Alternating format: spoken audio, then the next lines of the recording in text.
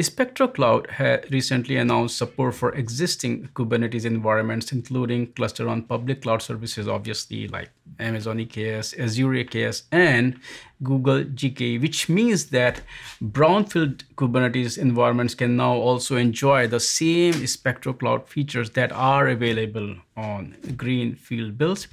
To deep dive into this announcement, we have with us Tenry Fu, CEO and co-founder of Spectro Cloud. Tenry, first of all, welcome to the show. Thank you.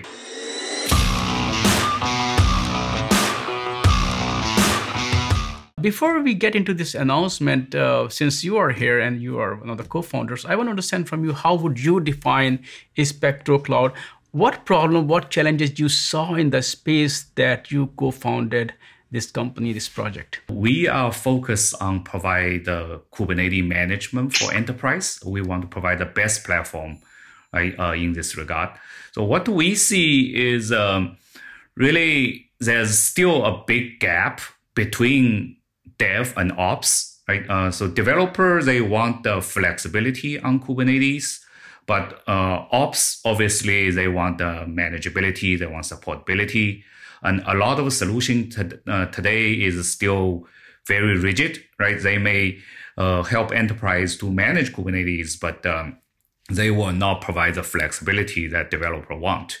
And that oftentimes seems a contradictory goal that you want to have both flexibility and reduce you want flexibility, but you also want to reduce complexity and improve your operation efficiency.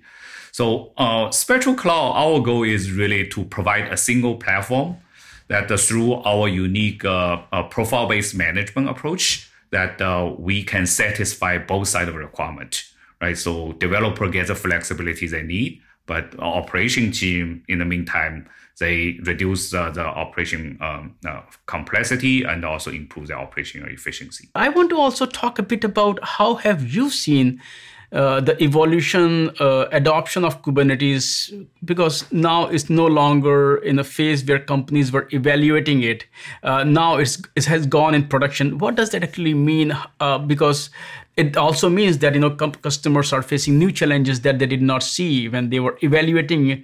So talk about just your thought process of this evolution of Kubernetes. What we see is the Kubernetes evolution and adoption, right? So it went through kind of a three phase. So the first phase is kind of a experimental phase, right? So that obviously is very developer focused. So developer will start a new container-based project. They don't mind do it yourself, right? Kubernetes is an open source project, so they can stitch a bunch of components together to manually deploy and manage Kubernetes and container application. And then the second phase, it go to the kind of early production, right? So that's the time IT operation team get involved, right? Security and manageability, supportability become more important. That's where the IT ops team start to adopting some of the enterprise-grade Kubernetes, like Red Hat OpenShift, right, VMware PKS, Rancher, or if you are on public clouds, there's a bunch of cloud managed service like EKS, AKS, or GKE. However, a lot of these solutions, I think they are relatively rigid. They not necessarily support all the different integration that developer enjoyed, right, in their first phase. And then when enterprise go to the third phase, when Kubernetes become in the mainstream, right? So now I think enterprise are facing additional challenge, because now you have many Kubernetes in place. Some are new, some are existing, right? And how to manage all these clusters all together at scale, right? And those clusters potentially even in different cloud environment, that become particular challenge.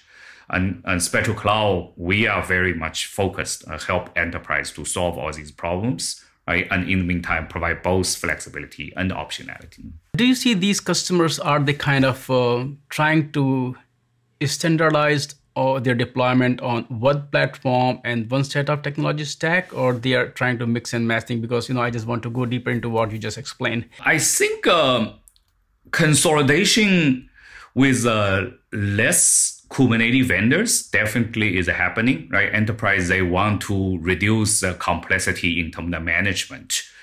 So more and more commercial solution out there and less do it yourself.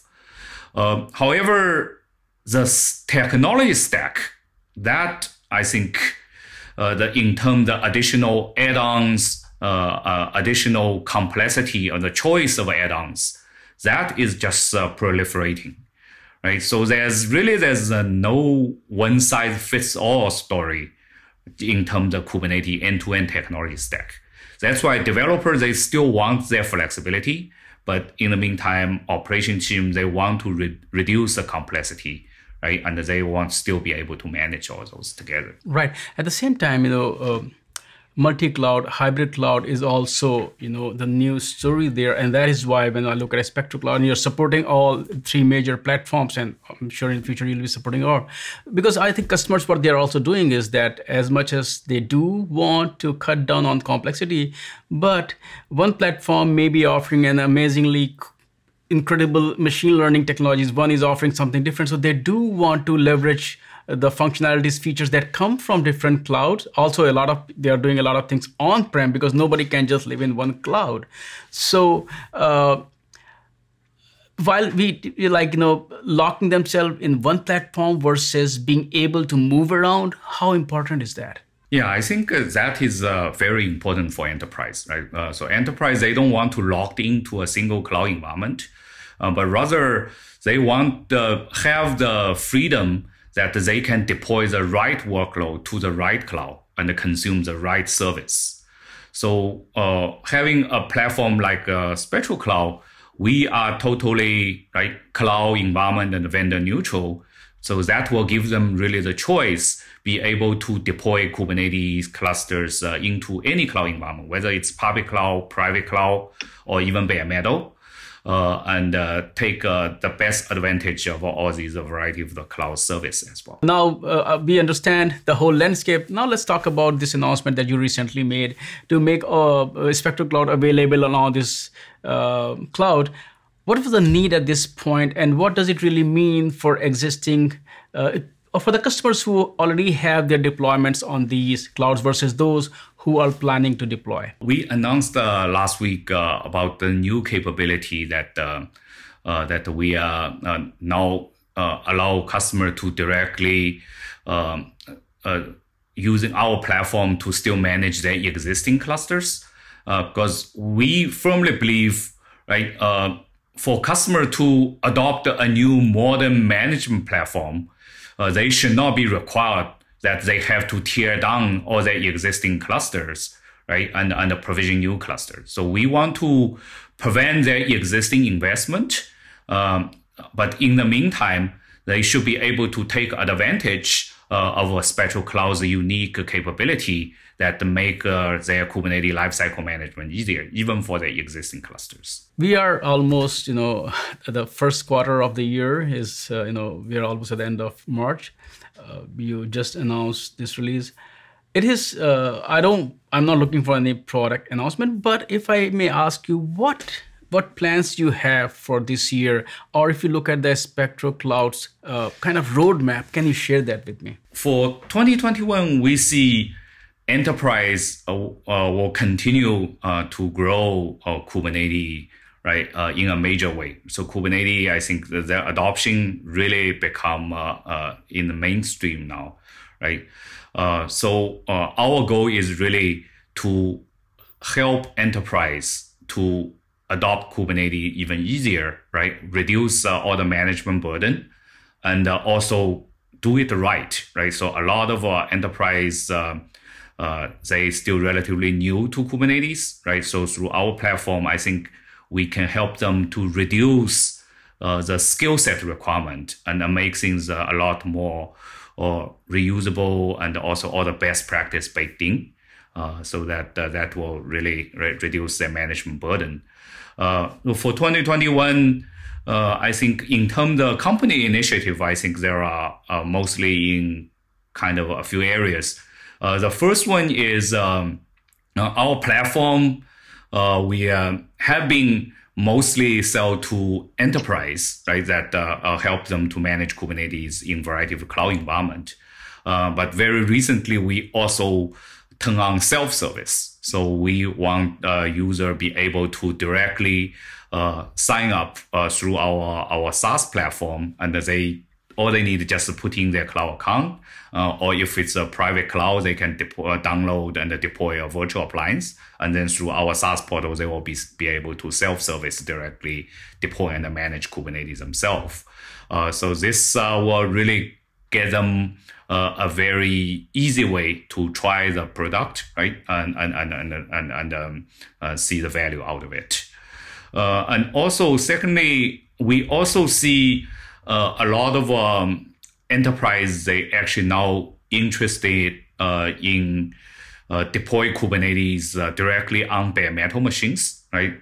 So that will further reduce some of the manageability overhead in terms of deal with a hypervisor, deal with additional, right, VMware ESX host management and the security patch.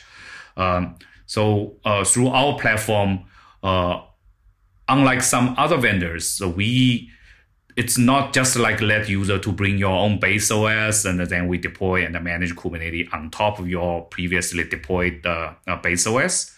We can actually handle end-to-end bare metal Kubernetes management, right? So from the initial OS to Kubernetes, right? All we need is just have your bare metal machine, right? And then we'll be able to bootstrap from there.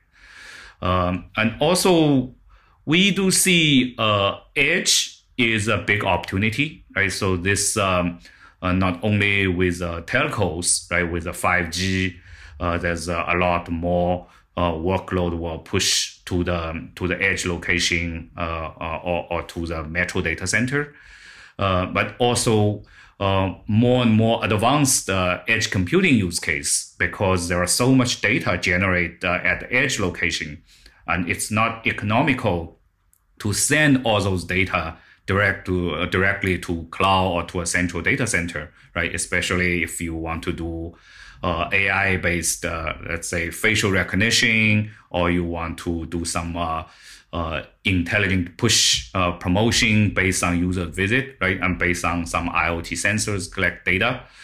So all these will require user really have a kind of a local compute at the edge site. But all those edge, you will know there will be some particular challenge, right? So they may not have the qualified IT personnel there to maintain the hardware. They may not have a very reliable network. So how to be able to centrally manage all these Kubernetes cluster in the edge location, it's very low touch, almost right, plug and play, and also be able to tolerate the network latency and occasionally disconnect, right? So those will be all some of the unique capability that we will provide through Spectro Cloud as well. Tenry, thank you so much for taking time out today. And we talked not only about the announcement that you just made to bring Spectro Cloud to all three platforms, we also actually talked about the whole evolution of Kubernetes challenges and the new use cases, especially in the 5G and edge space. Thank you for your time today, and I look forward to talk to you again. And this is a time for you to have any closing thoughts before we wrap this up. We're very excited about the space we're in. We continue to see Kubernetes is adopted by enterprise, right, in a big way. And Spectro Cloud, we are very focused to help enterprise to reduce the Kubernetes management burden, to accelerate their journey to the cloud native world. Awesome. Thank you. Thank you.